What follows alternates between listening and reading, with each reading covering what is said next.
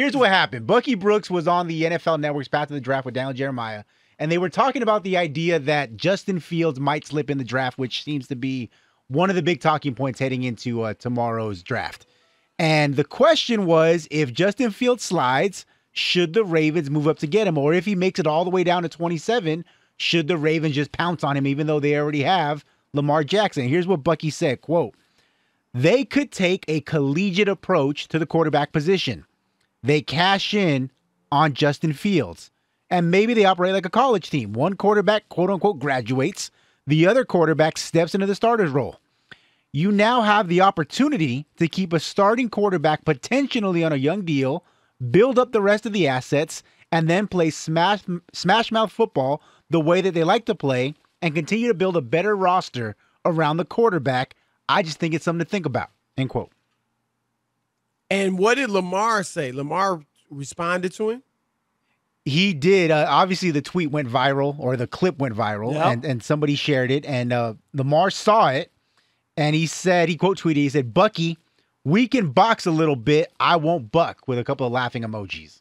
And Chris, here's my thing. Chris, if you want to say that about a quarterback who maybe hadn't achieved or was a Sam Darnold, you had high expectations, and he hadn't accomplished anything in the league, maybe I could buy into that. But to say that about a guy who has done nothing but he's won more regular season games than anybody since he came in the league, and that's including Patrick Mahomes. He's also won a unanimous MVP. Everybody said he couldn't win a playoff game. He won a playoff game. It's just a total disrespect to Lamar Jackson. And that's why I'm upset with Bucky.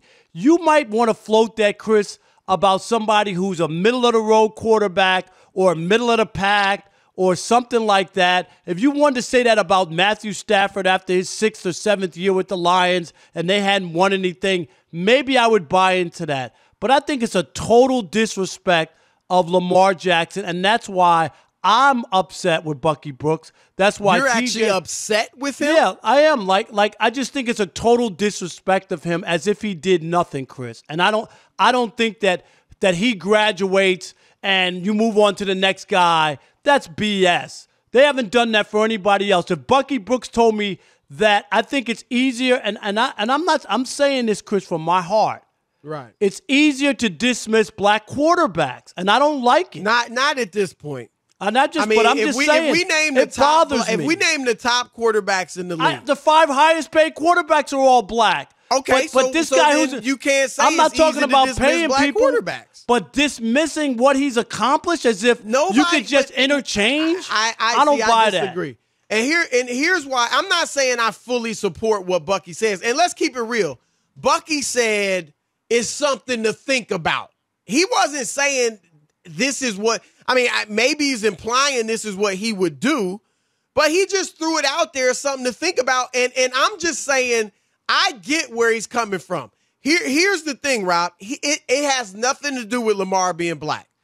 Just like, nobody's saying that about Deshaun Watson, even with all his issues. Nobody's saying that about Russell Wilson. Nobody's saying that about Pat Mahomes. I don't think it has anything to do with him being black. I just think I'm sharing my statement. Yeah, and I'm just saying I disagree with that. I think it's easier to dismiss a black quarterback. But my point is, it's the way Lamar plays. That's what it is. To me, it has nothing to do with him being black. And I get it. If Bucky was white, people probably would be accusing him of racism. When I don't think it has anything. Obviously, Bucky's not doing it out of racism. We have never seen a quarterback play like this.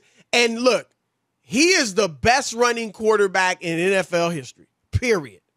And I got to admit, I'm surprised he's been healthy this long, because I never thought you could run like this in the NFL on a regular basis. And he's done it. And he's a small guy and he hasn't gotten hurt. But I think Bucky's point is, he doesn't throw it that well. He throws it okay. But the Ravens were dead last in the NFL last year in passing yards. And so Bucky's saying he doesn't throw it that well. How long is he going to be able to run it like this? Now, like I said, he surprised us to this degree.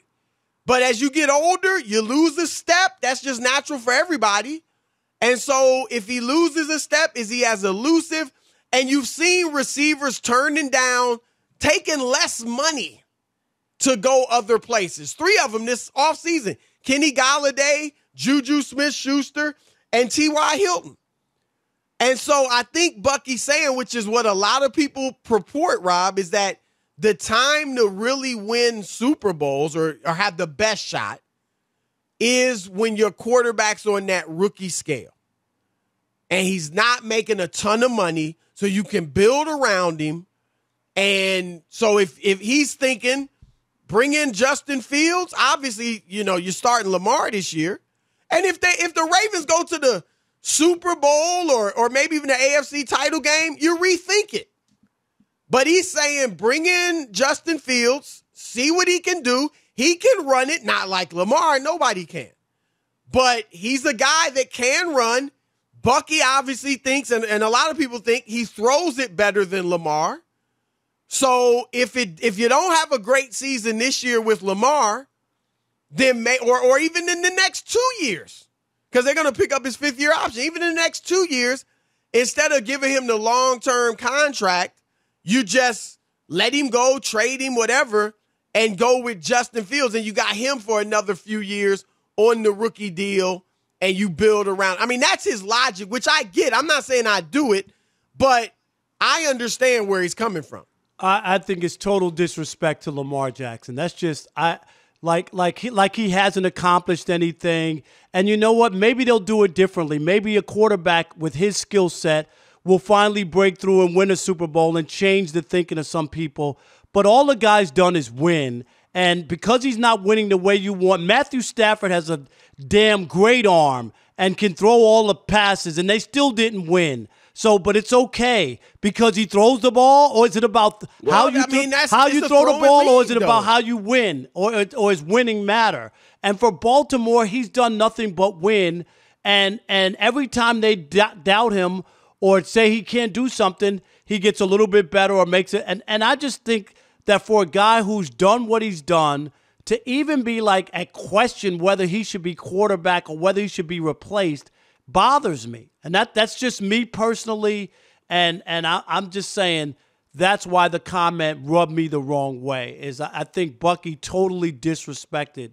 But that's Bucky. Lamar I mean, Jackson. I hear what you're saying. That's just how I feel. Yeah, because Bucky can say what he wants. I mean, it is kind of disrespectful, But this is life, and it's disrespectful for a team not to extend the guy. We can say it's disrespectful that the Ravens haven't extended him yet. They already said that they are. Well, they said, you know what? Actions speak louder than words. I think they will, but do it. What are you waiting for? So I hear where you're coming. I think, look, Bucky can say what he wants. I'm not saying he can't say what he wants. He can say whatever he wants, but it doesn't mean that I'm just going to sit here and nod my head with him. I hear you. I just disagree with him. He can say, in critiquing players, it can come off and sometimes straight up be disrespectful at times.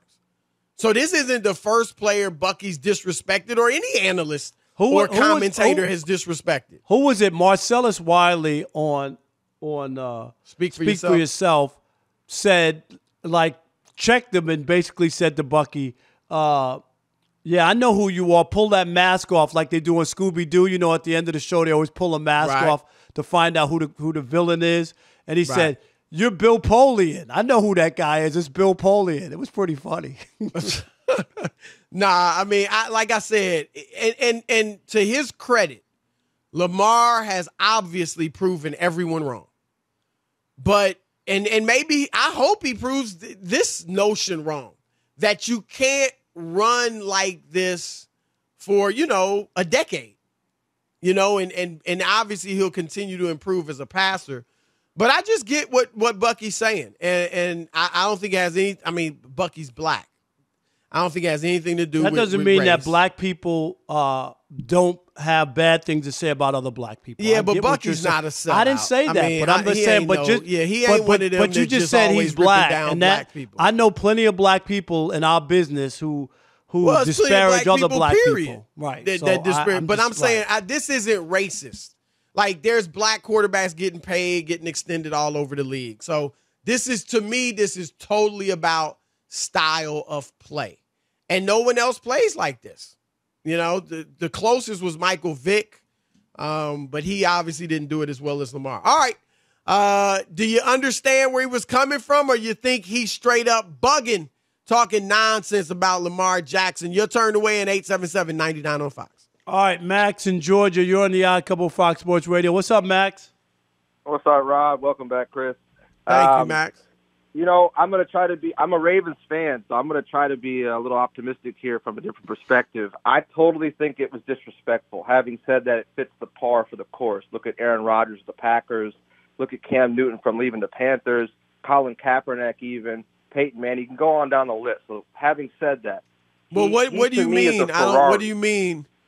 I didn't get all of those, like Aaron Rodgers. From quarterbacks all the time, so to get ahead of one isn't something that's totally out of bounds. Right. He's like a Ferrari, right? He's speed demon. He can run. He's a Ferrari, but we need all-terrain vehicles. You saying draft? We need a coupe. Aaron Rodgers. He hasn't shown the ability to do that, not yet. Right. So I just think if he's a runner, so you understand where he's coming from.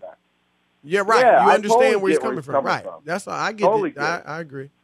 I think it's totally disrespectful. It's got some logic behind it. It can be unanimous disrespectful, but it's got some logic.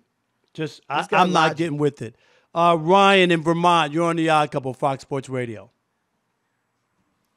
Show. Thanks for having me on. What's up? I'm just going to say, I don't think it's a problem. I think Baltimore needs to protect themselves. He's a runner, could get hurt. Bring a guy in that's got a pretty good arm, play some good offense. We're talking. I know you compared him to Matt Stafford. Prior, what was Detroit's defense last year? Well, what about the year that they were? What about the year they were 5th in the league and they still didn't win a playoff game? So don't act like they never had that. And Ndamukong Suh, Nick Fairley, they had some good defensive players. So every time people bring that BS up, like he played with nobody, I don't buy it. It's not true. I'm comparing last year to this year. That's all. Sorry, I know what you're saying. But I'm saying last year, you go last in the league defensively to this year, or this past year. He's played 12 years. He's played 12 years. Nobody's talking about replacing Matthew Stafford. He's played 12 years without in the league. Without a legit running game. Lamar Jackson has won more games in the league than anybody, even Patrick Mahomes. But you've got to protect the team and the future. If you have a defense like that and a good running game, and you know for sure that Fields is going to be a great quarterback in the NFL. You know how many guys are bust? You never know, though. I mean, it's like you Max said, never know. The Packers drafted Aaron Rodgers when they had Brett Favre. Just protecting yourself. All right. Hello? Yeah. Okay. Happy All right, thanks. Brian in Iowa, you're on the Odd Couple, Fox Sports Radio.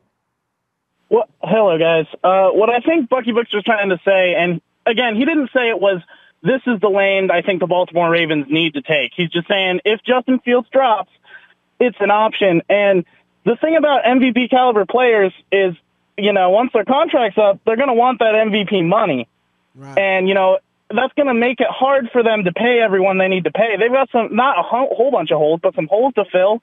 I mean, they got to make sure they have money for everyone else, and it comes down to, and maybe Justin Fields isn't the guy, but maybe you just draft him, and worst-case scenario, Lamar has a great season next year, and then, okay, well, now we've got Justin Fields to trade for somebody else that we need on the team, And again, he wasn't saying, oh, this is what the Baltimore Ravens need to do. I don't think it was disrespectful. He was just saying that's an option that, if he drops that far down the draft, maybe that's the option or direction you head. Yeah, it is disrespectful because basically he's saying you can't win with him. That's the only reason why you would make a change. Come on, Brian, read through it. Well, they haven't won the Super Bowl. Read through it. But they've won a lot of games during the regular season, and they won a playoff game. But that don't matter until you win the Super Bowl. Well, but they won a playoff. Everybody can't win the Super Bowl. That don't mean you discard them. But that's the goal. Yeah, but that doesn't mean you discard him after 3 years. The guy's 25 years old. My God. Rod, I'm just saying, Rod, it's the style. If he was a passer, I don't think there's any way that thought even crosses Bucky Brooks' mind. It's just the style of play. You always talk about intangibles. He a winner. All of a sudden, it doesn't count for Lamar Jackson. It counts, but it's still the physical style of play puts you in harm's way a lot more than the guy that throws it more. Even passers get hurt all the time. Of course, they anybody can get Peyton hurt Manning's in any back. game. He was but there's a reason in they don't pocket. run in the pros like they run in college, because it's a whole different league. That's all. Jax in Kansas City, you're on the Odd Couple, Fox Sports Radio. What's going on, fellas? I tell you what, man, the bottom line is this is a business.